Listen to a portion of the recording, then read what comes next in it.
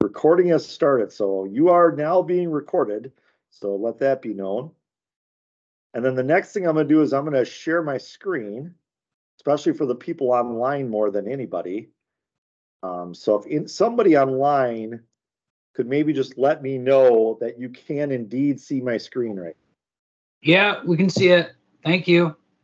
Perfect. Thank you very much. All right, so I'm probably just gonna sit here because most of what I'm gonna do is gonna be in regards to some software that I'm gonna be talking about. I'm gonna silence my phone here real quick. All right. So just to introduce myself, my name is EJ Daigle. I'm the Dean of Robotics Manufacturing here at Dunwoody. I'm also the current president of the Twin Cities chapter of the ISA. In addition to that, what you may or may not know about me, I'm also a certified machine vision professional through the A3, which is the Association for Advancing Automation. Is what it used to be AIA, now it's called A3. So that's what it is. And so what I'm going to talk about tonight, these are some of the learning objectives I want everybody just to kind of see ahead of time here. We'll talk a little bit about the Certified Vision Professional exam. We'll talk about some of the very, very basics of machine vision. I like to use it isn't mine, but I stole it from somebody else many moons ago. The 25-bit pattern example. I think it's a great example for teaching pattern recognition in machine vision. It brings it down to kind of a really basic scale so people can understand why or how machine vision locates parts in space. We'll go over some of the machine vision components, a few machine vision applications. I'm going to show you how to set up the software. And the slides in here, or if you go back and watch this video later on, if you want to download the software that I use Cognex's Insight software as my primary vision tool. I've also used software from Keyence. I have a robotic snowplow team at Dunwoody. We're using a software called RoboRealm to guide our robots for AGV purposes. So I've dabbled in about 2 or 3 different machine vision softwares and even 2 different machine vision programming schemes inside of Cognex as well. So we'll talk a little bit about the software setup, and then I'll show 2 simple demonstrations using an emulator. And the reason why this software setup is pretty cool is if you go back and watch this video at a later time, or if you want to get more involved in machine vision and you want to go through the software and get it set up, the great thing the reason why I like the Cognex software a lot is it comes with an emulator, so you can do offline programming. So you can take a sample of, let's say you took 10 images on a machine vision camera, and you wanted to train those images. You had a good part, on the edge good part, and then you had a sequence of bad parts. The emulator, you could actually go through and train that without being hooked up to any hardware. So that's the beautiful thing, is it's software on your PC, you can run it. We've even done it with like webcams. You can do it, and it's pretty cool stuff. So, all right, so let's get into it here. So the first thing I'll talk a little bit about is the A3 certification. This is a certification we do with our students here at Dunwoody. Our students that are in the automation controls engineering program, it's the program Bob teaches in. They take a course in machine vision. And as part of that course, the final exam for that course is the Certified Vision Professional Basic exam. What's kind of cool about that exam, I'll show you here, is once you pass that exam, so this link here will link me to the exam. I may have to reshare my screen here real quick. Share it here. Sometimes I just want to make sure I'm actually hitting it. So this link here will take you to the A3. Used to be, formerly it was AIA. Now it stands for the Association for Advancing Automation. And so you come in here. What's neat about this is you can see all the certified vision professionals that A3 has certified. And there's a lot. I mean, there are a lot of them in here. So some names you might recognize, like, let's see here. This EJ Daigle character right here is one of them, right? Or Bob might recognize. Anjana is in here somewhere. There's a lot of them in here. But the neat thing about it is you can take a course through A3. It's an online course, and at the end of it, there's Anjana right there. She didn't put in any of her stuff here. But you can take that course, and then the culmination of that course online is to actually get certified, which is really, really cool. So let me get back out of here. I'm unsharing and resharing my screen 100 times here, so I apologize. There we go. And folks that are online, if for some reason I didn't share that, can you guys see that, Jonathan? Let me know if you can't see my screen. I think you can, because I see the little red border. Yeah, we can see it. Perfect. So here are some of the basics of machine vision. And I apologize, I'm going to go really, really rudimentary here and take you down to really, really the basics. I can remember when the first digital camera I ever saw was a Sony, had a floppy disk on it. Anybody remember that camera? There was a Sony digital camera, and instead of using film, I think it was called a Mavica or something like that. And the digital camera used a floppy disk as film. And I thought that was the coolest thing in the world because I had hundreds of floppy disks, right? I felt like I had unlimited film, right? And it shot at like 640 by 40 is what it shot at. I mean, it shot at a pretty low, it might even been lower resolution than that, to be honest with you.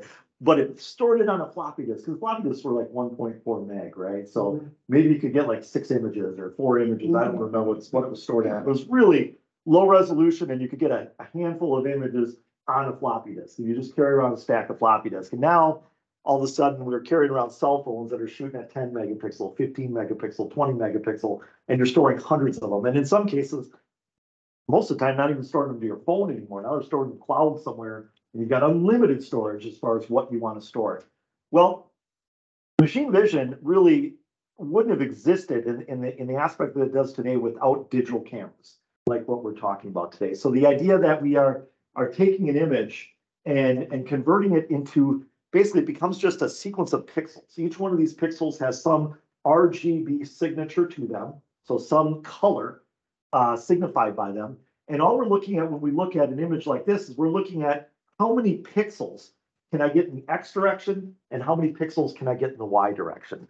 So when we talk about 640 by 480, you can see exactly how many pixels are there. And what they're really kind of showing you here is they're showing you 3 different images, one being kind of cloudy and kind of murky and kind of low resolution, and one being fairly sharp on the right there. All of these shot at like a 4x6. If you were to print them out like a 4x6 standard picture size, one would be very clear and one would be kind of like you took it out of focus or something, right?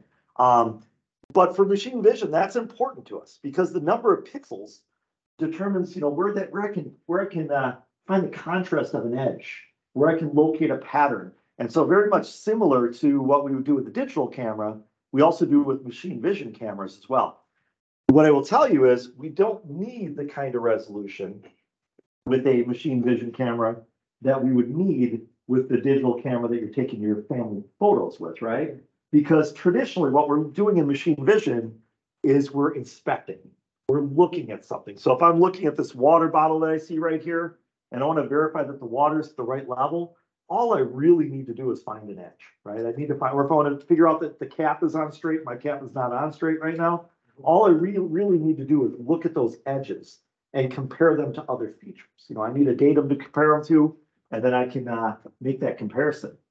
But what we're seeing here is greater number of pixels in that same space creates a crisper image.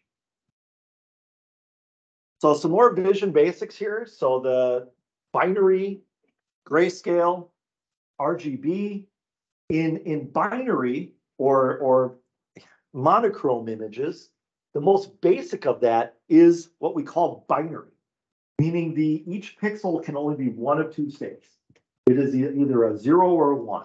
It's either black or it is white. So the top image there, what you see is what you're going to see in a few slides here, my 25-bit example. And if I asked everybody in this room right now, what letter is that of the alphabet, you would say, J. And everybody in here could tell us that, right? A machine vision system would have to be trained to recognize that. You would have to tell a machine vision system how to recognize that. Now, mind you, that's only 25 pixels, 5 pixels in the X direction, 5 pixels in the Y direction. And some of them are black and some of them are white, and we can determine what that might be based upon training. Versus a grayscale image, each pixel is an 8-bit shade of gray. where black is 0, white is 255, and somewhere in between is gray, 128. And then that just gets either brighter or darker as I go away from 128. So if I go in the negative direction from 128, I become a darker image. If I go in the positive direction from 128, I become a brighter image, a more white image. And if I eventually get to 255, that pixel is as bright can be, right? So it's going to be extremely bright. So I'm white all the way down to black, but now I have the ability to show gray. And in my little starburst example there, that's a collection of pixels, right? That's not a 25-bit image anymore, right? That's going to be a lot more pixels that we're looking at because we can see the shape of that S and it's not pixelated. And then color RGB, or red, green, blue images, are a triplet, an 8-bit triplet mixture of scaled red, green, and blue values. So if you look at the bottom of the slide here, if I had 25500, that would be a purely red pixel. If I had green, 02550, that's going to be a purely green pixel, and blue would be 00255. And it's the mixture of those colors, kind of like a painter with a palette, mixing two colors together to create some custom color like you see down the bottom right there, which is 215, 105, and 50. That's the color, kind of a orangish brown or something that I'm seeing there on the bottom right. My wife tells me I'm not very good. I'm colorblind. I can't tell. I'll say those socks are blue, and she'll be, no, they're black. And I'm not the best example of this here, but some more basics on vision. So each pixel has that unique number. So I think everybody in here has gone into like a Word document, right? You go into a Word document and you change the color of your font, or you draw in a little graphic, like a little box or something. You want to fill in the box with a color. And if you go from the standard tab on the right there over to the custom tab, now you can create any color you want, right? 255, 255, 255. And by changing those numbers around, I can get anything I want. So like on the example on the right here, my current color, I don't know what my current color was. It looks like I chopped it off here, but my current color was somewhere down in this blue, kind of bluish gray down here. And then my new color is going to be white. My new color is going to be white because I'm going to 255, 255, 255. That's how I know I'm white. And again, red, green, blue, and then black would be 0, 0, and 0. So I can create a whole slew of colors by doing this type of stuff. All right.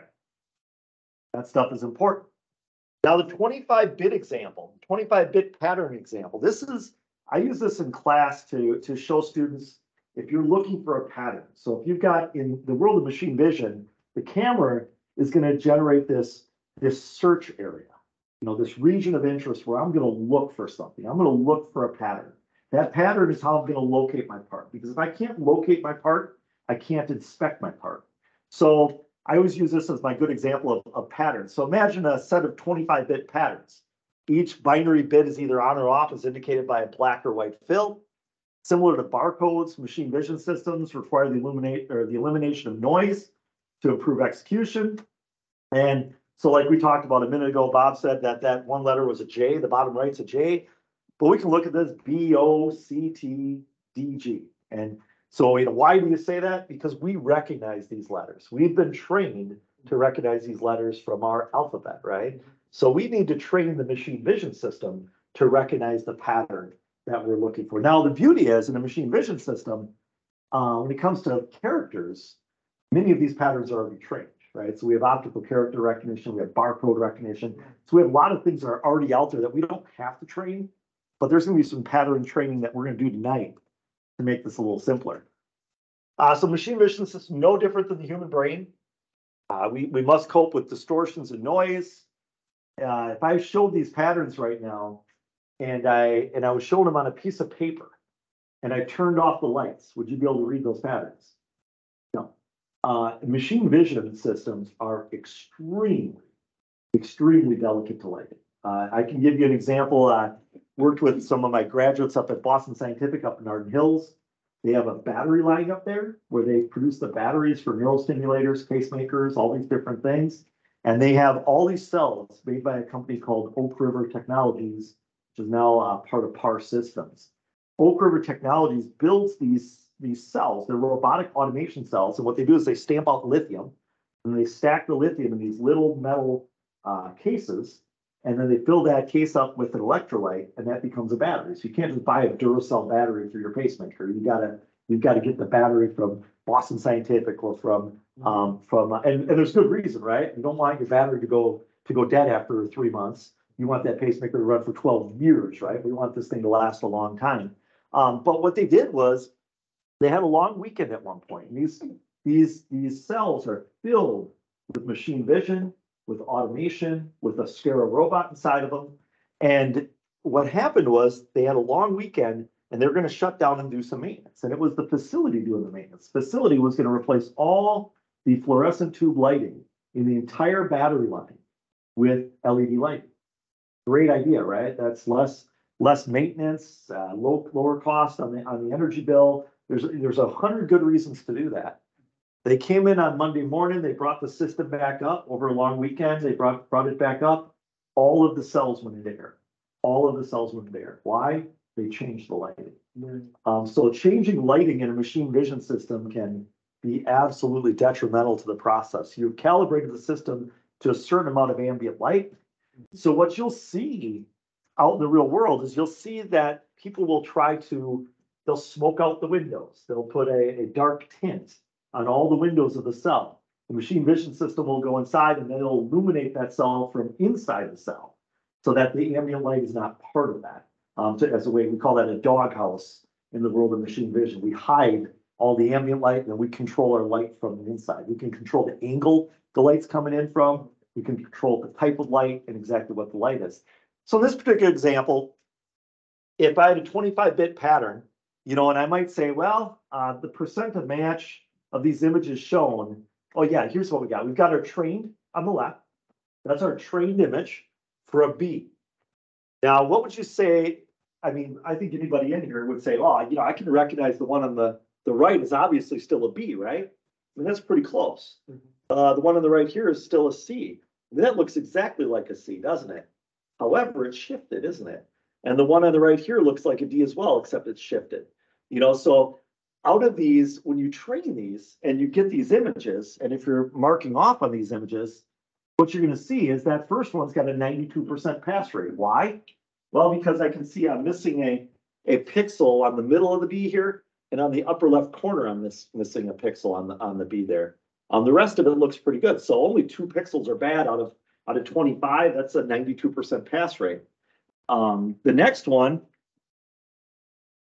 is a 60%. This guy's going to fail almost completely. Why? Because we are not lining up very well with any of these pixels. We are now below that 90% threshold, and now we've got a problem here, right? And the same on the last one here. A 92% pass rate. Again, we just got a couple pixels that are either off when they should be on or on when they should be off, whatever the case may be. So when we train a pattern, what we're really doing is if this is the pattern I'm looking for, this B, maybe I'm looking for it on a part, and that's going to orient my datum for that part so I can take measurements. If I can locate that B, then I'm good. But then I need to set a threshold for what's an acceptable location score. So if I didn't find the pattern with at least, let's say 90%, then I'm not going to find the part. I can't find the part, I can't take the measurement. Lighting will affect this. Something as simple as some dirt on the part, some dirt on the camera lens, anything like that can affect it to the point where you're not going to see your part anymore.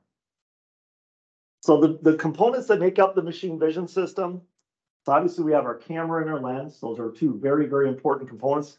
You combine that with the lighting, and those are your 3 critical components. The focal length of the camera, the distance to the part, the sensor itself that's inside the camera. Many machine vision systems that are out there, even when they're measuring color, they'll still use a black and white camera.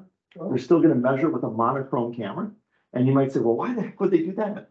They don't need a color camera necessarily. They can bounce light off of that, and the amount of light that reflects off of red is different than the amount of light that reflects off of green or blue or black or white, right? So we don't necessarily need a color camera to detect color. We can detect color using a grayscale camera. The monitor, which is typically optional, but the monitors can be nice to show what's going on. especially when you're calibrating the system and you want to look at the good parts and the bad parts and make a decision. You have some sort of vision processing. Nowadays, a lot of these cameras have a lot of smarts in them, meaning that a good Cognex camera, for example, the processing is all going to happen inside the camera. So some of our most state-of-the-art machine vision systems may have a separate processing area where processing occurs, but these cameras are super duper smart and they're just going to send signals over Ethernet. That's all they're going to do. I can remember one of the first ones I ever worked with that had the smarts inside. It was like its own little PLC. It had inputs, it had outputs, and then the code I wrote based upon the vision sample determined what outputs turn on, what inputs. You know, I could trigger with an input, and then I could look at the part, say the part's good, and I could trigger an output, and I could send that somewhere else. Could be an output that just turns on a red light or a green light. Could be an output that turns on a pneumatic cylinder to reject a part off of a conveyor belt. It could be a lot of different things that I look at along the way. And then obviously what we're doing here, as you can see down here, is you'll see the light source, the camera, and the lens, and the obviously thing we're really looking at are the inspected parts that we're inspecting. That's what we're looking for there. So machine vision applications, this gets kind of fun because I'm going to show you an example of each one of these. So this is IoT analytics for machine vision report from 22 to 27. So machine vision applications, 46% of applications deal with inspection. So monitoring the visual appearance of an object for features, defects, or anomalies. So my example of a water bottle or my Diet Coke bottle, is the cap on it? Is the label on there? Are all the pieces there that I need there, right? Identification is 31%. So this can be reading date codes, barcodes, lot numbers, anything like that. That's going to be identification. So there's a lot of optical character recognition. There's a lot of barcode reading that happens in there. And every good machine vision system will have a barcode system built into it. So you don't have to have a separate barcode reader. You don't need to buy an expensive machine vision system to be a barcode reader, but an expensive machine vision system can be a barcode reader as well. Okay. And then guidance, provide the location of orientation of a specific object. So my son actually works for a company called Delcor Systems, and they do robotic automation all over the world, and they do packaging. So parts will be coming down a conveyor belt. And they may have 60 parts a minute coming across this conveyor belt, and they'll have robots that are picking up those parts and putting them into boxes. In some cases, inspecting the parts while they're doing it. So in order to do that, the part never stops moving. It's very important that the robot can see where that part's going to be. It needs an XY location so it can grab the part while it's still moving. I'll show you a video of that here in a minute. And then finally is measurement. About 5% of the applications deal strictly with measurement, calculating distances between two or more points are geometric locations on objects. So if I want to determine, we've got some metal stampings or even those lithium pieces that we're putting into the can to become a battery. If I wanted to look and make sure those are the correct size before I put them in there, I could measure that part. Just like taking a caliper or a micrometer, you can do that with an optical measurement. Now, when it comes to measurement, it's very, very important that you have some sort of calibration to the system.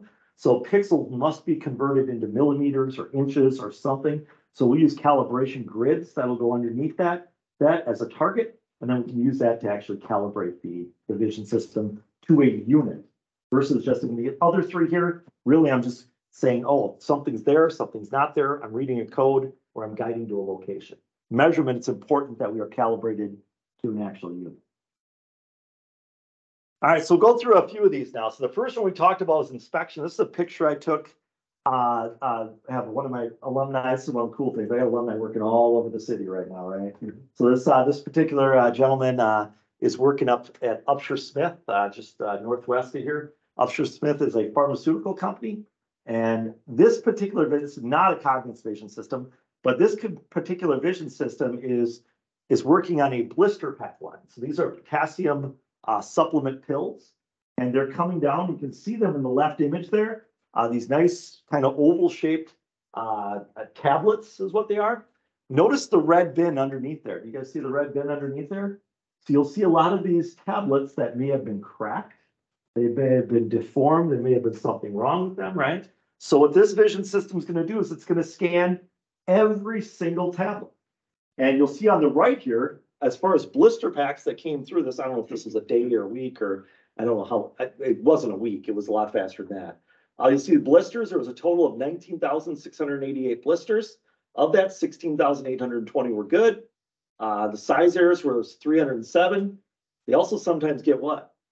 Empties. Yeah. So a blister comes through and all of a sudden there isn't one there, right?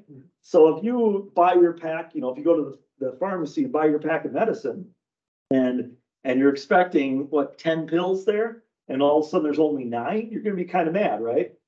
And in some cases, if it's a antibiotic or something and you're required to take 10 doses, now you're missing a dose as well. So stuff like this used to be people, right? This where people had this job. People had QA jobs where it was their job to watch things coming down the line and make sure something wasn't missing. I wouldn't want that job either. Shaking our heads in here. Yeah. It's definitely not a job. I don't want that job. But mind you, when we were doing those jobs, they were coming at us a lot less fast, right? Things were moving a little slower. Now these things are flying, so they can really take these pictures and do them really, really quick. AJ, that was one question I had is, tell me a little bit about the speed. You talk about many components, lighting being very critical, the angle of the lighting, and the fact that you needed to control lighting. But you have said very little about speed. And I imagine that, most of the applications are conveyor belt. I mean, I'm assuming quite a few are conveyor belts. Things are moving. So Upshur-Smith, this one isn't running super duper fast, but it is processing each part essentially is a blister pack of 10 pills, right? So this is a pretty unique process, but this was moving. I don't know if they were doing at least 50 or 60 blister packs a minute. So about one of these blister packs a second is coming through. Now I was up at Delcor Systems last week on Friday, and some of the parts that they're doing are upwards of 200 to 300 parts a minute. So these things are moving as far as, so when you're seeing that, it goes so far as like up at Delcor, I'll show you the video here in a minute of one of them. What they had to do is the parts were coming so fast that they had to have actually multiple cells of robots. So the first robot's picking the first part, the second robot's picking the second part, the third robot's picking the third part, because one robot wasn't fast enough to move the parts from the conveyor belt over the boxes. So, and then sometimes they even have queues where if they're waiting on a box or something, they might set them up on a shelf, just to make room so that stuff isn't falling off the end of the conveyor belt or something. So they really, really fly. So, and I saw one that was, I was down at a company, I can't remember the name of the company, but they made the hypodermic needles. And it was producing a million of those a day. 1 million hypodermic needles with 100% inspection. And so I went over to they had a red bin like this, at the hypodermic needle machine, right? And in that red bin, there must have been, I don't know, there must have been 600 or 700 of these hypodermic needles that had been rejected off the line. So I look at this and I'm thinking, wow, just imagine the waste, right? That thing is full of hypodermic needles. The waste is incredible. And the guy that's over there says to me, goes, yeah, that's like 600. Yeah, that seems like a lot. It's not a lot when you're producing 1 million a day. It's like you have to put that into some sort of perspective as far as, okay, wait a second, I guess it's not a lot. Do the math on that. What percentage is 600 of 1 million? That's a pretty small percentage, right? So these things can fly. Another thing that we'll see, this is the same vision system at Upshur-Smith. I just kind of like this one to kind of look at another example at the exact same company here. In this particular case, they're actually reading the lot number and the expiration date. So when you get into medical device, when you get into pharmaceuticals, everything is tracked. I mean, there is 100% tracking on everything. If there's a recall on a medication, they need to know exactly what lot number, when it was produced, what the expiration, they need to know everything about that particular package of medicine. So they track everything. So literally there's a snapshot. They're getting all of this data, exactly when it came off the line, and it all goes into a database that they can store. So some pretty cool stuff. This is the one I was going to show you. This is actually this is the line that my son did. Now this one's a little different too, in that you'll see that this conveyor belt has some lighting from below as well. Sometimes you'll see what we call dark field lighting, bright field lighting, or backlighting. Those are kind of the three main types of lighting systems you're going to see in machine vision. So backlighting is the part is sitting on a conveyor belt. I'm going to light up from underneath. So my part's going to look like a black.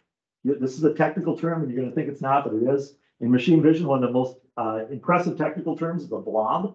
That is the term that everybody likes to use. A blob is nothing more than a collection of pixels that are connected together. So just imagine like a blob of pixels, like a big black blob. That's the part we're looking for. So in a backfield or a backlight, you'll see something like this where if it was lit from below the conveyor belt, I would just see a black image in the shape of whatever this thing is. If I was at greater than 45 on bright field and lower than 45 on dark field, and what that means is more or less of the light is going to reflect back to the camera. So if I'm shining light at this part and I'm either high on the part or I'm low on the part, I'm going to reflect more light away from the camera or more light towards the camera, depending on the angle of my lighting coming in at it. Make sense? Yeah. All right. So let me show you this real quick, because this is kind of cool to watch. Let's see if I can play it here.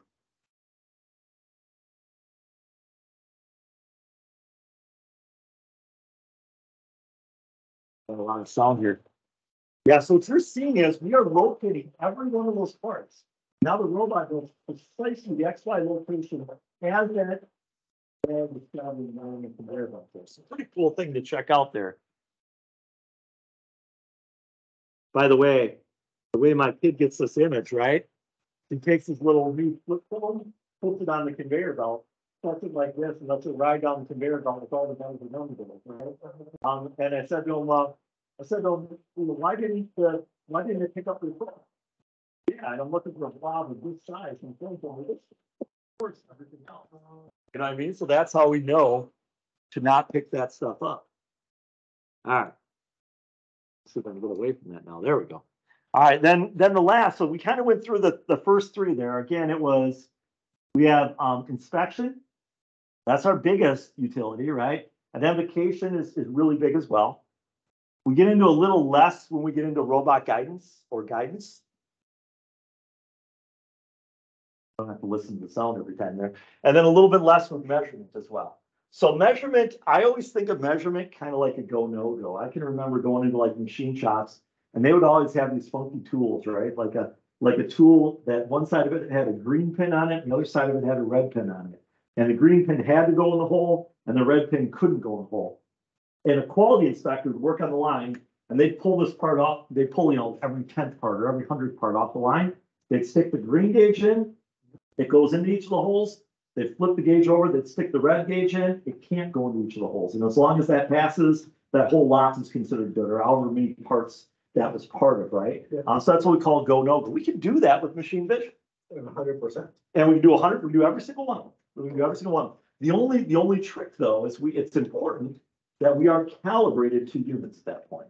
It's not enough just to take a snapshot. We do need to calibrate to units. So we need something that's going to allow us to calibrate to units at that point. And I've seen people, this isn't the way to do it, but I've seen people take a 6-inch steel rule and put it under the camera and calibrate to units that way. And that's a quick way you can get it just up and running. But then you do need some sort of calibration grid under there, so you are actually calibrating to the say you want. So in this particular case, what are some of the things that we might want to measure on this part? And don't pay attention to the green measurement utilities that they don't necessarily mean anything on this particular part. We might want to know the length of the part, right? Yeah. That might be important to us. I have no idea. Maybe this angle here is really, really important. Maybe the size of that hole, right? Exactly, that's fine. Yeah, if it's for mounting, you want to know the size of the hole. Yeah, you want to know the size of the hole, and it can get a little tricky in that in this particular part, I can see the flat here, but we can see this as a stamped or formed part, right? So I can see there's also a bend, and part of this part's coming up at me.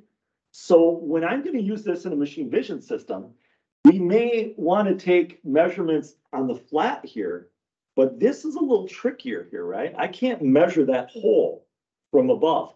I either need some sort of 3D machine vision system, or I might have another camera shooting in from this side or shooting in from that side. So, because maybe I find out, hey, this hole on the bottom here on the upright, that hole is extremely important, along with everything else on the flat. Okay, well, I'll just put in another camera just to read that other hole.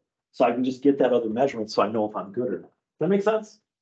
Awesome. Presence or absence of those features, would that be classified as measurement in the go, no go context, or would that be a completely different discipline? I would normally call presence or absence inspection, as in I'm looking for presence or absence.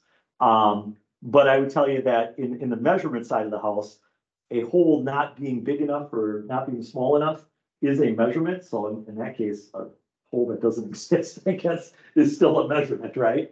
Yeah, what you'll find though, is when we set that, we're gonna do this part here in just a couple of minutes, by the way, we'll build it.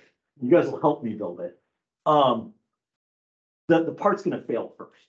So the part's gonna fail first. I would probably inspect this part, like let's say those two holes that are green right now, that the measurement of those, the size of those holes is extremely important.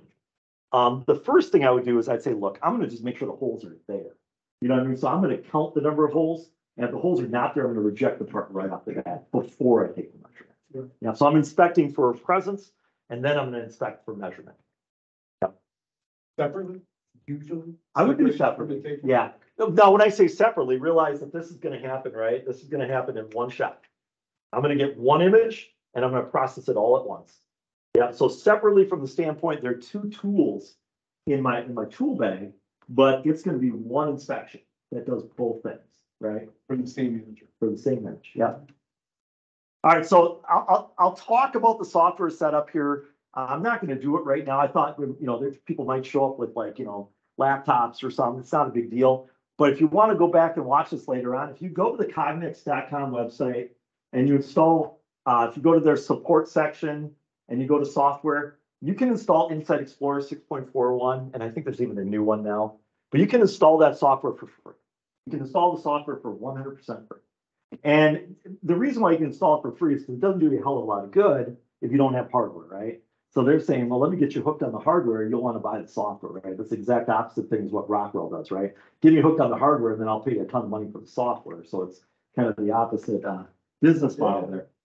But once you have the software installed, you can then open up the Insight Explorer.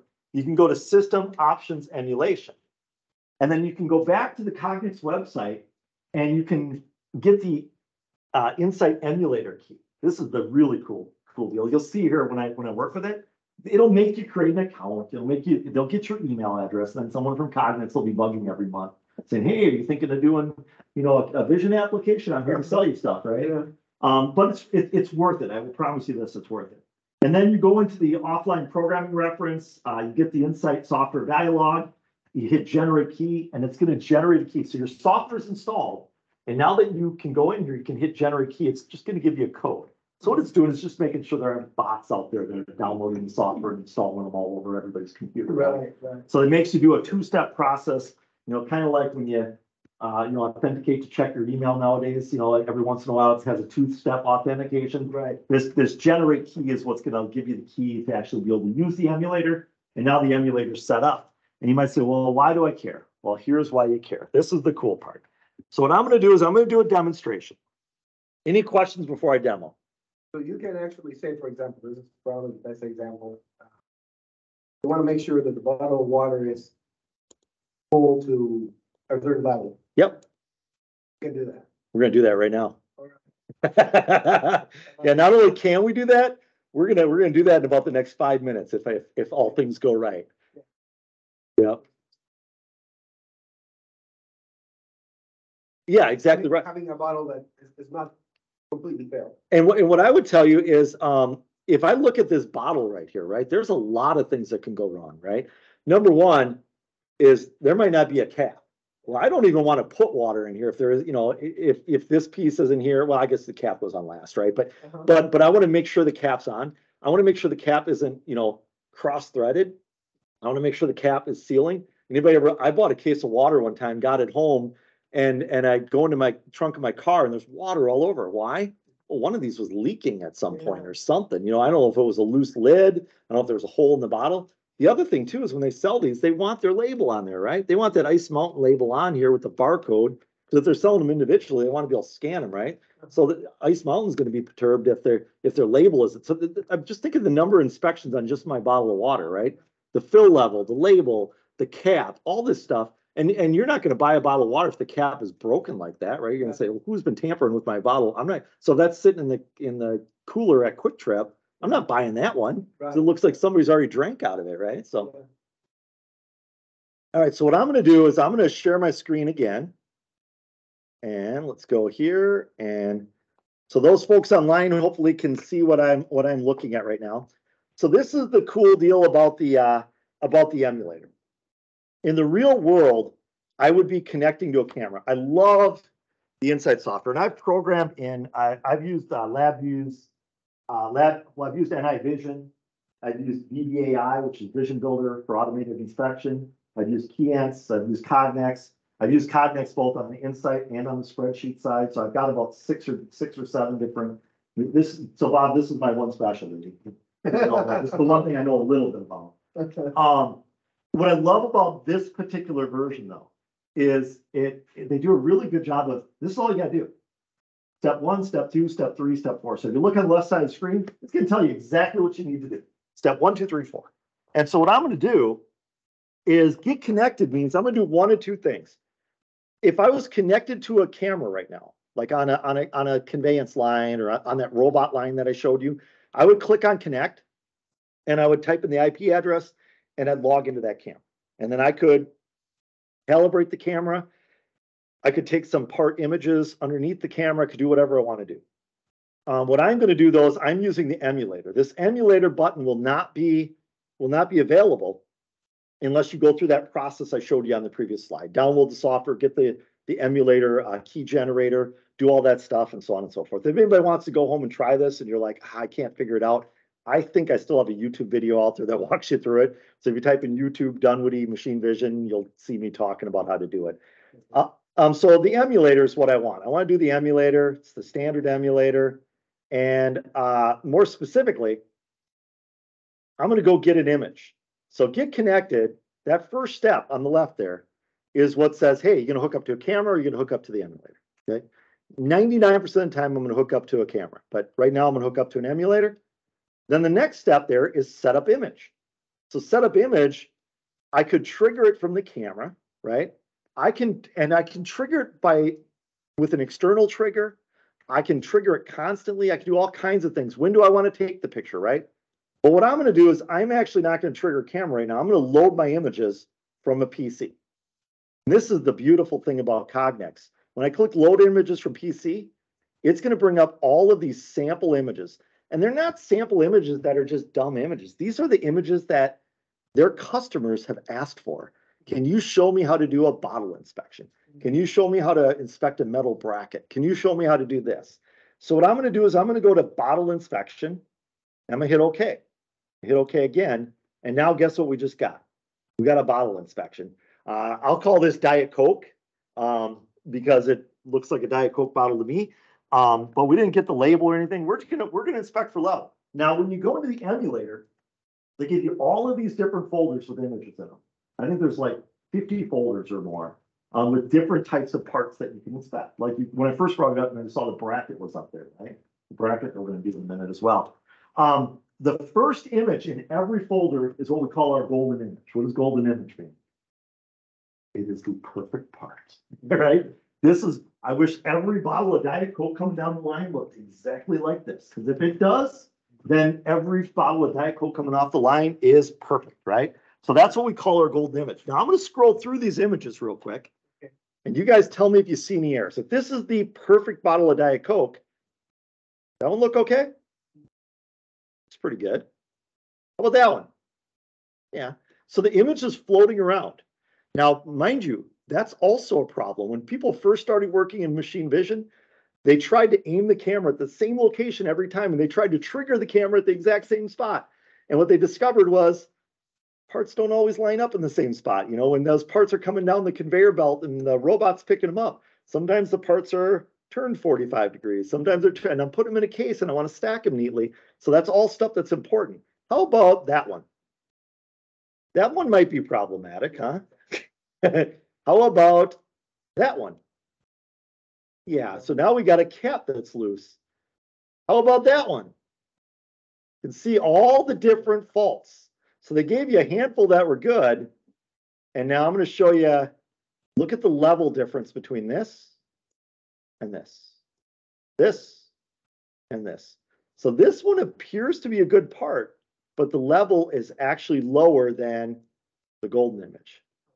See how close that is, though? That's not a lot. So if you're down at the Pepsi-Cola bottling or the Coca-Cola bottling, this is the type of stuff they'd be looking at, right? They'd be looking and say, oh, yeah, that looks good or that doesn't look good. All right, so let's go ahead and start an inspection of the part. So we got our images. So we got connected to the emulator. We would get connected to a camera. And we'd be doing the same thing if it was a camera. I'd just be looking at a live image of different parts, right? I'd be putting a good part, a bad part, so on and so forth. Now I'm going to locate the part. It's important to locate the part because I can't take a measurement. I can't look for something if I don't know where to look, right? So that's an important thing that I have to do. So there's all kinds of cool tools. Cognex has actually patented and trademarked some of these software tools that they use, which is really, really cool. So you'll see like PatMax Redline and you'll see PatMax Pattern. They got some really cool tools.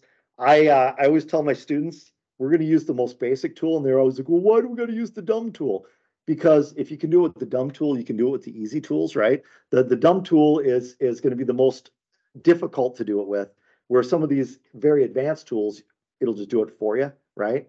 So what I'm going to do is I'm just going to use their most basic pattern tool because I might get into an industry where there's a camera that's 10 years old that doesn't have PatMax Redline on it, or it doesn't have PatMax on it, but it has pattern because pattern's been around for 30 years, right?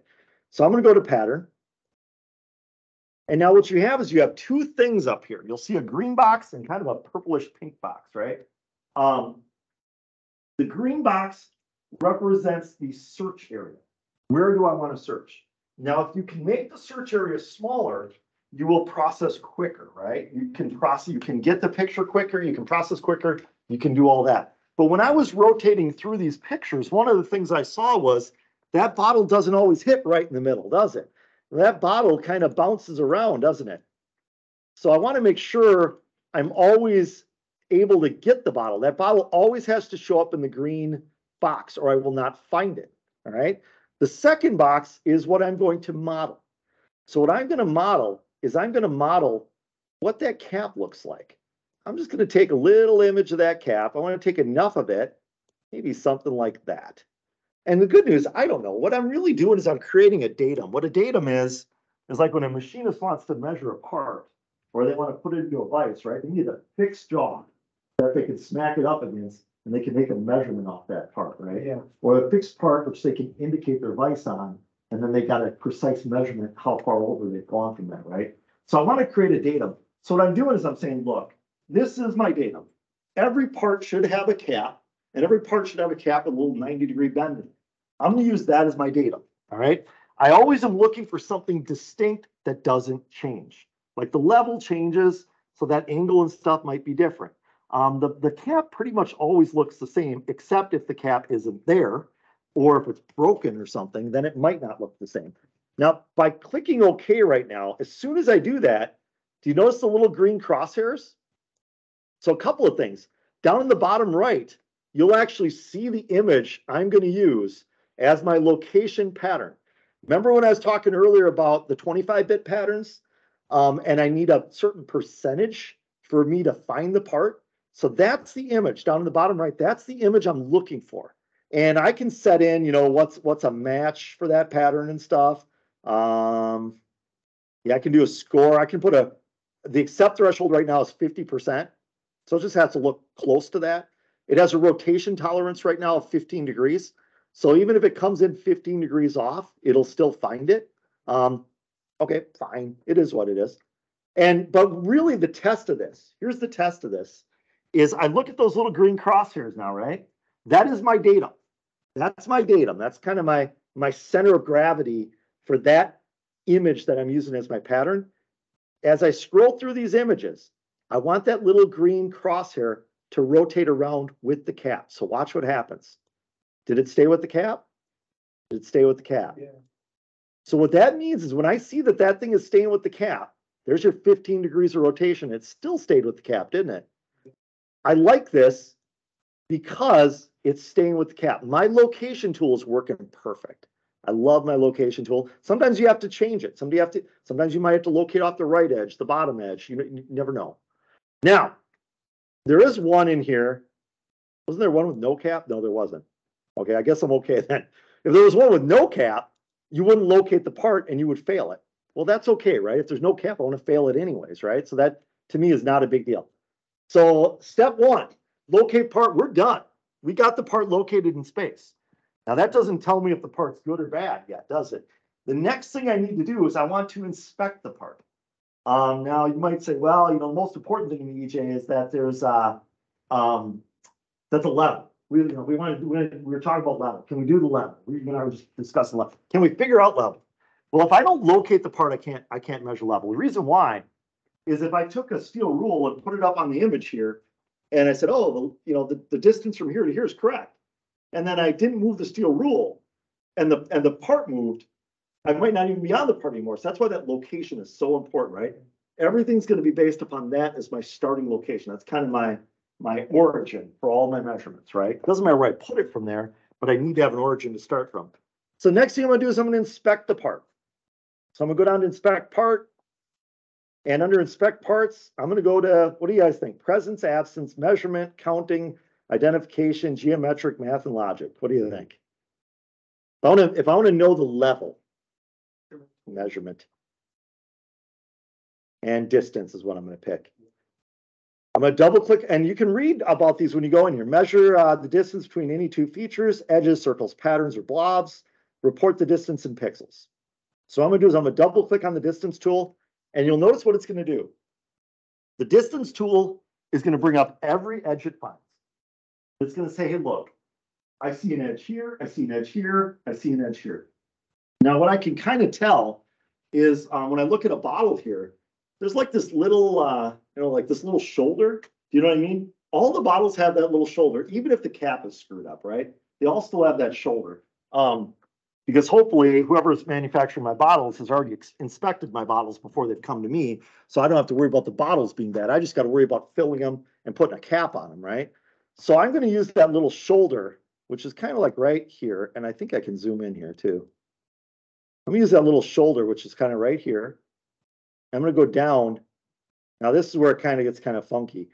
I'm not too concerned if I use this because we're kind of getting a 3D image here, aren't we? We're getting the back edge and the front edge of this liquid level. I'm going to go to the front edge.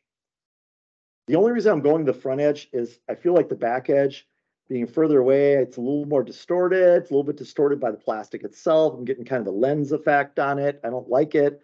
But what the beautiful thing is, notice on the right-hand side there, by just configuring that tool, the first tool I have up there is, of course, my pattern tool. That's the one that located the part, right? That located the part. The next tool was my distance tool. My distance tool requires two edges. So I clicked on one edge, I clicked on the other edge, and it's giving me the distance between there in pixels. Now, do I need to calibrate that to units? I don't care what the units are. Pixels are a great unit for me, right? What I care about is that I can detect between something that is obviously full and something that is obviously underfilled. That's what I really want to be able to detect right now. So what I'm going to do is I'm going to scroll through the rest of my images. So I'm going to zoom out a little bit.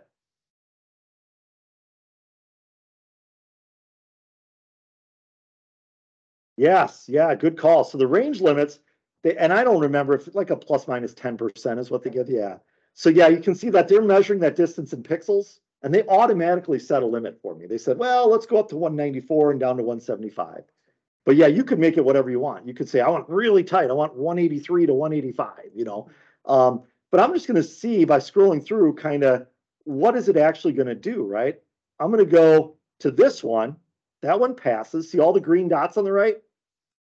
That one passed. Oh, that one went out. Now take a look here. This goes right back to your question here, right? 189. My range limits right now on the high end is 194.156. And all of a sudden, this one failed. This one looks good to me, doesn't it? So this is it's probably a little bit different, but I mean, it's off by like, 0.1 pixels, right? Yeah. So this is where I might say, you know what? I'm going to make my range go up to 200. And I'm going to make this bottom range go down to 175 or something, right? Now you'll see all of a sudden that I did that this one is in spec. How about this one? Now, the great thing, right, is if it doesn't find that other edge, it's going to fail it anyways. And I want this one to fail, right? So who knows, the level could be lower than this, but it's obviously going to be too low. So I want this one to fail. So if you didn't have the cap, it would have failed anyway. Right? It would have failed without the cap as well. I think let's see what happens because there's a cap that was cross-threaded, right? Let's find out what happens to the cap that's cross-threaded. So here's one where the cap is up and the little other piece is down, and it looks like it's failing. Now, I don't think this is failing for the right reason, right? So this is a little bit problematic because it's kind of failing for a bad reason, but I like it. It's not finding that other edge. I could, mind you, I could expand this down here. I'm not gonna, but I could expand that down there. This one here seems a little trivial. This is passing. That seems like a bad one right there, doesn't it? That's one I don't want to pass. And then let's keep going on. This one, was this my, well, that's my underfill. So I'm not a big fan of that one either, am I? Because that one there, what is it measuring? Why is it meant? So 184, 197. So that thing that I fixed earlier, A little bit too far. I went a little bit too far, right? I probably could have gone up to 195 or something, and I would have failed that one. So now I just want to kind of go through, you know, these are my common errors. Look, that one fails, that one should. That one fails, that one should, but not for this reason. That one didn't fail, but I think I can find that a different way, right? That one failed and that one should because it's too deep in pixels, right? So you're like, okay, this is working pretty good. Now the one I'm struggling with a little bit right now, I'm going to make this one pass, even though we really don't want it to pass. So don't do stuff. I'm only doing stuff like this because I want to confuse you guys. But this one, if for some reason I made this image, right? I was like, oh, the level's passing. The level looks good. Well, it may, but there's a different problem here, right? The only reason I did that, why I expanded that up, is I want this to fail, but not for the level. I want this to fail for a different reason. Right? So what I'm going to do is I'm going to say, well, what else could I look at if I wanted to inspect this part and get this to fail? Well, one of my easiest ones to look at is to do what's called a blob count. So underneath the counting tools, you can count blobs. Remember I said this great, cool technical term that you guys are learning tonight, blobs. They're just clusters of pixels, right?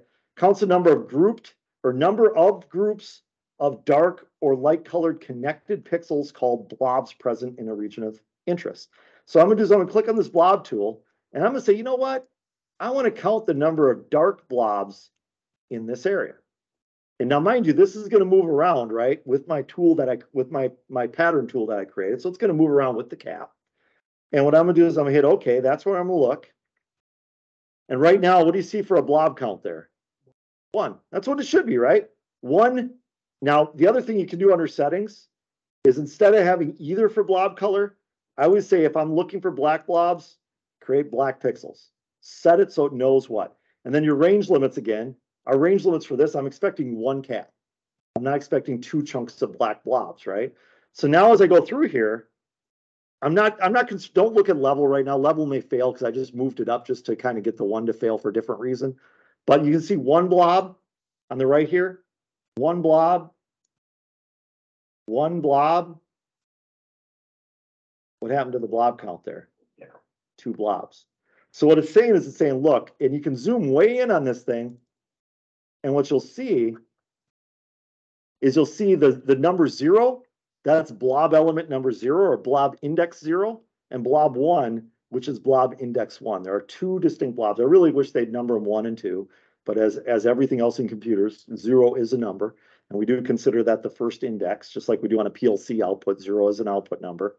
So now I'm like, oh wow, that actually worked pretty good. And I don't know if my levels are still. That one's still kind of bad, huh? But pretty much that distance should fail. pretty much everything else is detecting. So you could spend, mind you, what we just did, there's people that literally make a living setting up inspections like this, and going out to the site, lighting it up, communicating. Because the next thing I would do, and why Cognex is such a powerful utility for what we do, is when you work in like the world of PLC. So if you're working with a Rockwell controller, an Allen Bradley controller, Cognex has add-on profiles that directly embed themselves into your Studio 5000 or your RS 5000 code. What that means is when I add the add-on profile for whatever camera I'm using, the PLC actually thinks it's a module within the rack.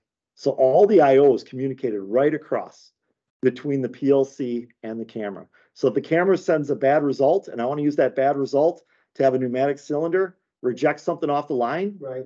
bam, I can use that inspection result as an input to the PLC. That's a huge, huge deal. You use it like any other sensor. Like any other sensor. Okay, so that part and executive action is knock it out of the conveyor. You got it. You got it. Versus like what we used to do back in the day. I'm going to show you another picture from Upshur Smith here. What we would do back in the day, and this still works, by the way. Let me see if I got a good Upshur Smith here in here. Do somewhere. There we go. There's a really good one that I like in here. I'm just going to, and folks online, I'll share this as soon as I find it here. Give me 1 second. Come on.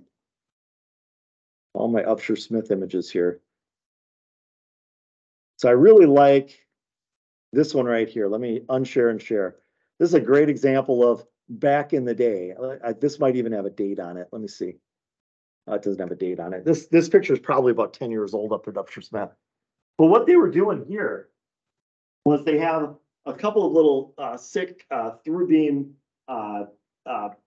sensors here, right? So basically we're shooting a beam on an emitter and we're receiving it on the other side. Okay. What they've essentially done is they said, look, I'm going to shoot a beam across the top of this pill bottle.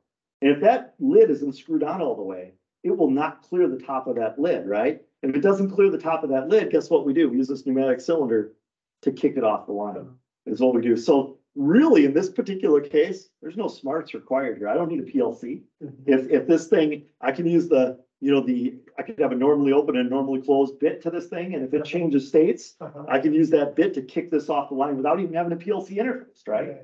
But now what I could do is I could actually take a camera and do the exact same thing. I could inspect for that.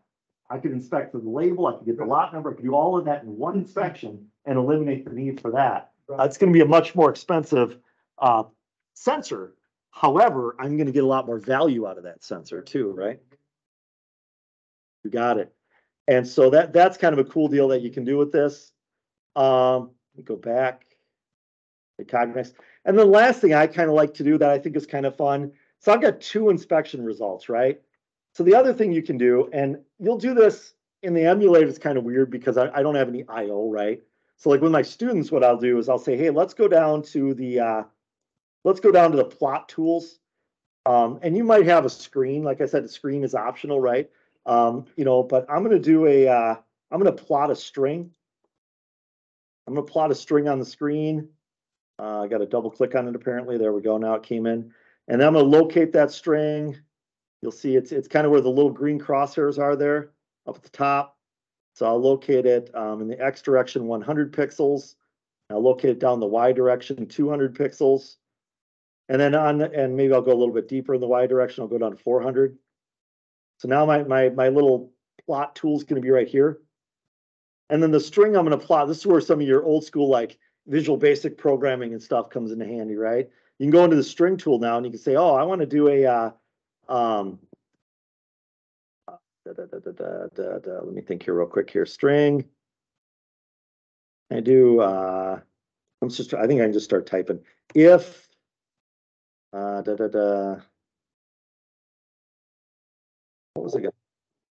was I thinking? Code.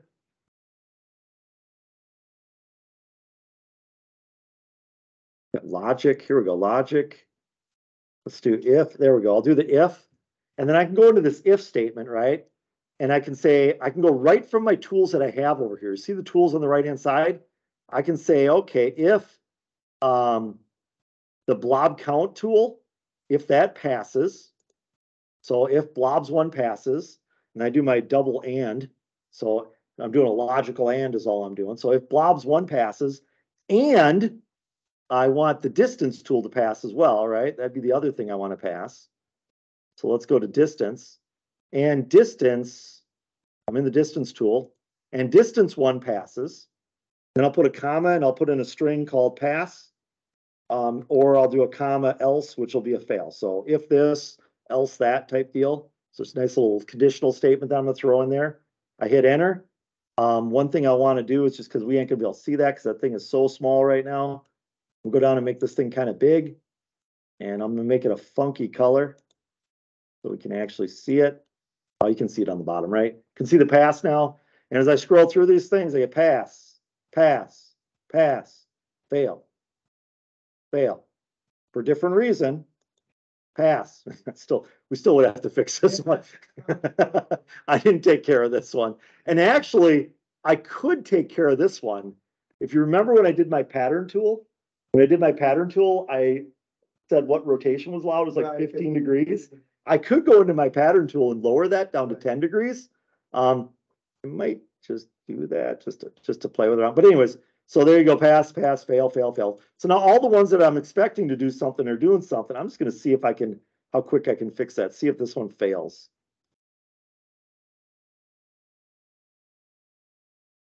Oh, that failed, but I don't know if that failed for the right reason. It's not the pattern that's failing. It's something else. So I would probably have to do another inspection of some sort to get there. So what do you guys think? Pretty cool? Pretty cool. I'm gonna do one more quick inspection. I don't want to waste all time measuring Diet Coke bottles. So we're gonna do one more quick inspection. I'm not gonna save it. I'm just gonna go to a brand new job. I'm gonna clear all the data from that one and jump into a brand new one. And EJ, that can be done, like you said, at fast speeds. This is. Absolutely. Okay. Yeah, absolutely. This camera can, and mind you, the quality of the cameras get better every year, right? So you can, what was a $7,500 camera 10 years ago is now a, $1,500 camera, and it still has smarts on board. I mean, these things, they vary, and mind you, that if you want color, if you want 3D, you're gonna pay a lot more money, right? If you want IO on board or something like that, you're gonna pay a lot more money, but you might save money because you might not need a PLC. If you're just creating an inspection station that's going to accept and reject stuff, maybe it has a little gate arm at the end, and the good parts go off the end of the conveyor belt and the bad parts go into a trash can, right? Just using a little gate arm. I don't need a PLC for that, do I? I could do that with just a vision system that has a camera with one digital output on it. Yeah. What do you do on things? I mean, just to follow up on an example, if you wanted to look at turbidity or opacity of the liquid, if you were concerned, for example, it's, I don't know, you have, let's go, it's Diet Coke. So you're not expecting it to be clear? No, so I could though, right? I could look at an area of a part and say, okay, is the light reflecting off of that in the manner I expect? So like if I was, I don't know, inspecting like bottles of Caribou coffee or something, I see these cold coffee that they bring into like, and it's kind of this weird color, right? It's kind of like a chocolate milk type color. You guys know what I'm talking about? Yeah. You see it in the stuff. You might say, God, we can look at that. We can know something's wrong based upon the color, the reflection of the light coming off of that liquid inside that glass bottle, right? At that point, you might use a color inspection tool or something like that and say, okay, I'm looking for a certain range of color, right? I've also seen where there's a bakery up in North Metro here where they have a camera above these croissants going into boxes. What they discovered was if they send out a box of these clear like clamshell things of croissants, there's 12 of them in this little package, right? If they send one of those packages out, where one of those croissants is burnt, one of those croissants is cracked or broken in half or broken in any way, shape, or form, guess what happens to that entire box? It doesn't get bought. It sits on the shelf and it doesn't get purchased because people look at the box and they say, oh, that's a cruddy one. They put it back on the shelf and they grab the good one, right? So by putting one bad part into a case with 11 good parts, makes 12 bad parts, right? It's like the rotten apple spoiled the bunch type deal. That's exactly what happens when you do something like that. So line one time where we were doing glass for touchscreens. And I forget how we lighted it, but we had to recognize the glass so it could be picked up by a robot. Oh yeah. And the glass was coming out on a conveyor belt after being washed. And I don't remember what we did, but somehow or other, we got the lighting right so it could recognize the clear glass. That's a tricky deal right there, because you're talking about clear now, right? Something that's crystal clear, and you're right, that angle of that light can become very, very important. Or what's underneath, what's the color underneath that light or underneath that glass, that, whether it's the conveyor belt itself, the color of the belt, or if we're backlighting from below or something like that. So I don't want that project. That project sounds difficult. It was. The Diet Coke sounds a lot easier than that. Yeah. The other thing you can do with glass though too, right? You don't have to use a vision system to do stuff, right? Like if I have a capacitive proximity sensor, so like an inductive proximity sensor, I have to have a metal part as the target, right? But in a capacitive proximity sensor, I could have wood, I could have glass, I could have plastic, and all of those would trigger that part. And so the leading edge of that piece of glass could trigger a capacitive proximity sensor, and I get a similar deal. All right, I'm going to do one other. I'm not going to spend a lot of time on it because I know we could do vision all night long, and I'd be fine with that, but I don't know that everybody wants to do that. Does that mean capacitive proximity sensor, passive prox sensor does not work with like? Or absolutely works with metals. It does. Yeah, so capacitive proximity sensor is still calibrated on a mild steel target, just like an inductive prox sensor is. But a capacitive prox sensor will measure plastic, it'll measure wood, it'll measure all kinds of things that the inductive prox sensor just can't deal with. So inductive, you're gonna have to have brass, steel. You might be able to do aluminum with an inductive sensor, but inductive sensor is kind of like trying to create a magnetic field, right? You're disrupting a magnetic field with metal. You're not disrupting it with plastic or something like that. Capacitive, you do though. Yep. I'm not a sensor guy. There are some sensor guys. Some like you up to Banner up here in the West Metro out here. Yeah. Oh my God, they got some incredible stuff going on over there. They can do some. So here's that other part that we looked at. I'm just going to bring this up real quick. We're going to scroll through the images real quick, and you guys are going to help me. You're going to build this. You're going to build this inspection, and we're just going to do a simple one. So we just got a few minutes left. So this is my golden part. Let's say that that's the problem we're looking for. What is the problem we're looking for? We're missing a hole, right? So for whatever reason, every once in a while, the die that punches these out, for whatever reason, I don't know why, it just doesn't punch that hole out. No idea why. All right, so I go through the rest of these. You'll see there's all kinds. Sometimes it's that hole, sometimes it's the other hole. I think somebody had fun with Photoshop as they're creating these images, right? But you can see that they stupid hole. And then they do stuff like this where they try to make a messy image and stuff. We're not going to deal with that right now. But what I want you guys to do is, here's what we're going to do. If I was going to try to just inspect for the hole and say it's good or it's bad based upon either having two holes or not having two holes, what's the first thing you need to do? Before you can do anything, watch that this part's bouncing around, isn't it? It's moving around in my space. I need to locate the part first. So I'm going to go to locate part, and we need to select a piece that's I don't know, it's geometrically unique. Something that's going to help me locate this part in space, right? It doesn't have to be completely geometrically unique, but I almost am always looking at like a corner or something like that to locate my part off of. So what do you guys like for location? The green represents where I'm going to look, and I want to make sure this green box goes out far enough as well, right? Make sure that goes out far enough that I can see the whole part. So I'm not going to miss the part, right? But what am I going to model off of? I love it. I'm going to model off it right there. Yeah, to me, that's perfect. It's unique. It's kind of, it's always going to clock the part for me, isn't it? It's always going to clock the part. It's going to give me a datum from which everything else can be measured. I'm hit OK. And now the way I can test that is scroll through your images and do those little crosshairs that we just created. Do they rotate around with that image? Well, you guys really clocked it nice here because see how they're right in the middle of that hole? So we can tell that thing's staying right where it's locating the part every time, isn't it? That's a really, really good locate. Even when it's like way off angle, it's still locating it. That's perfect.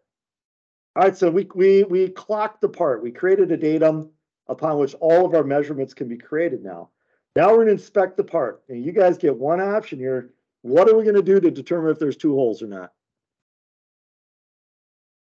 We've got measurement tools, counting tools, identification tools, geometry tools, and nothing below that do you want.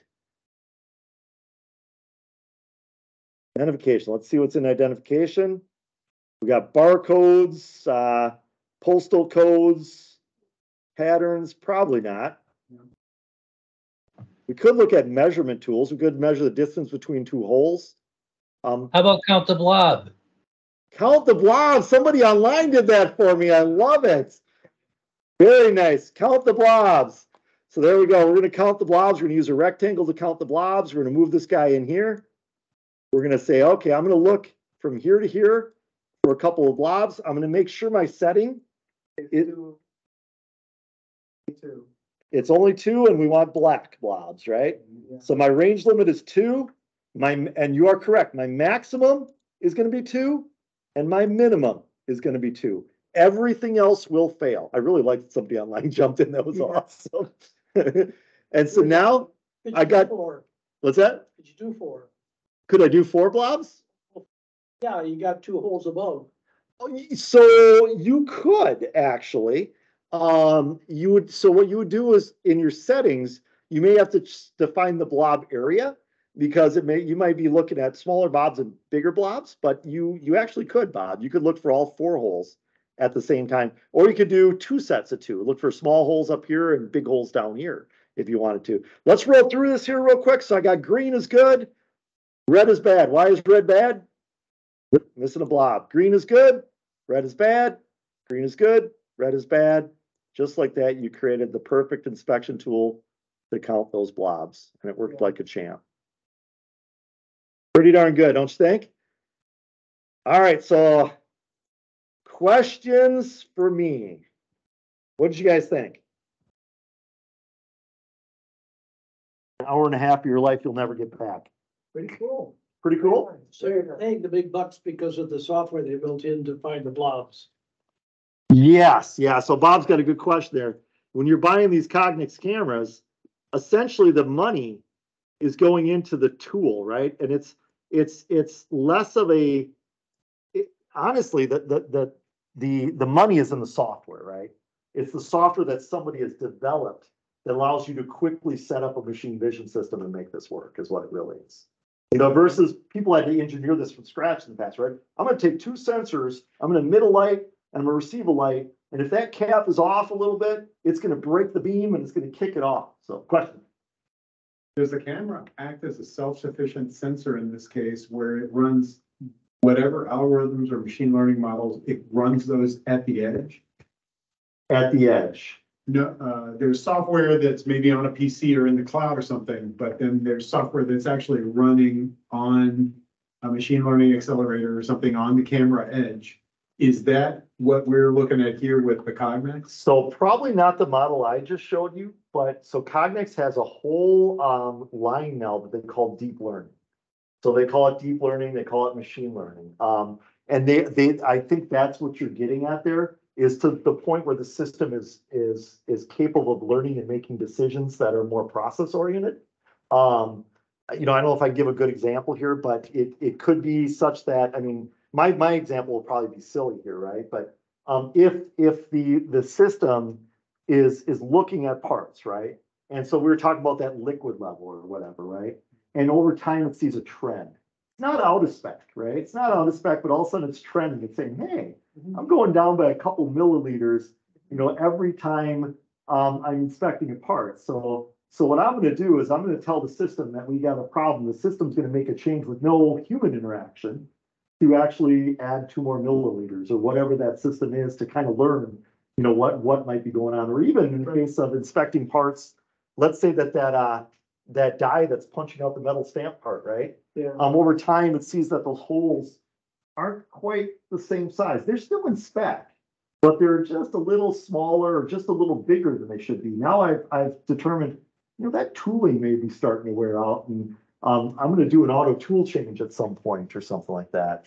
So I guess wrong about the model, the machine learning model in this case is not running at the edge. There's no deep learning accelerator. Not in this one. On the camera. Yeah. Where is it then?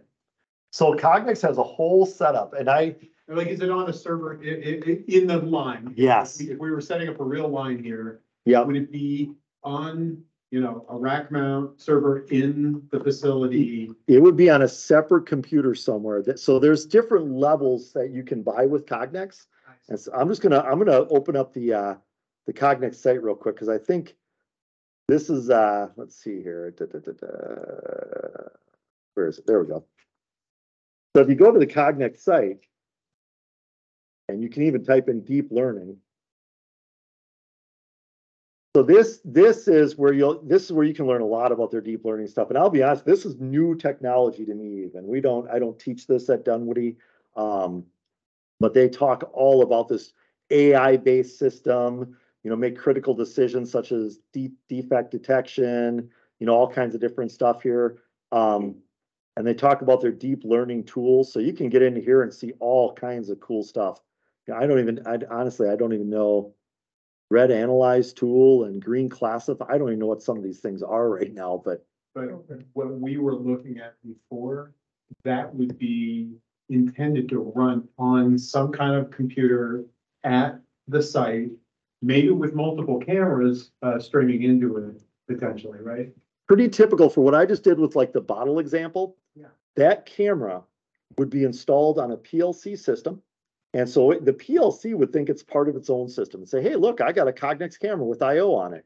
I can talk to this Cognex camera. The person programming the PLC would program in those inputs that they would get from the Cognex camera. So inspection result good, inspection result bad, fill low, fill high. And then the PLC would make decisions to drive outputs that then would respond to pass fail off of the camera. So really there is no separate PC required. There is no separate server required. It's a single PLC and a single camera can do all of that stuff. So it is running at the edge, the algorithm. Yeah, the edge, yeah. Right, it is running on the device. It is running on the camera device itself. Yes, yeah, the code itself is running on the device. But when you get into some of more of these called higher level cameras, you're gonna have a separate controller that's running some of this higher level stuff. So you'll have a separate PC that might be running them. Some of these keying systems, they actually make keying systems that have a big, huge computer, and you can throw a ton of parts on like a bed. It'll measure all the parts, and give you a report back on all the parts. So you're not just measuring one part. You could like dump a bunch of washers, on a table, and it would measure all of them. Wow. And give you keyence, KEYENCE. Yeah, so that's more of a laboratory grade inspection system. If I am doing, say, on the industrial automation side, Cognex is where it's at. It's really, really good. Filling bottles, making batteries, doing something where I'm looking at every single part coming in online and making sure we don't make a bad part. So, yeah. How about questions online? Are there any questions online?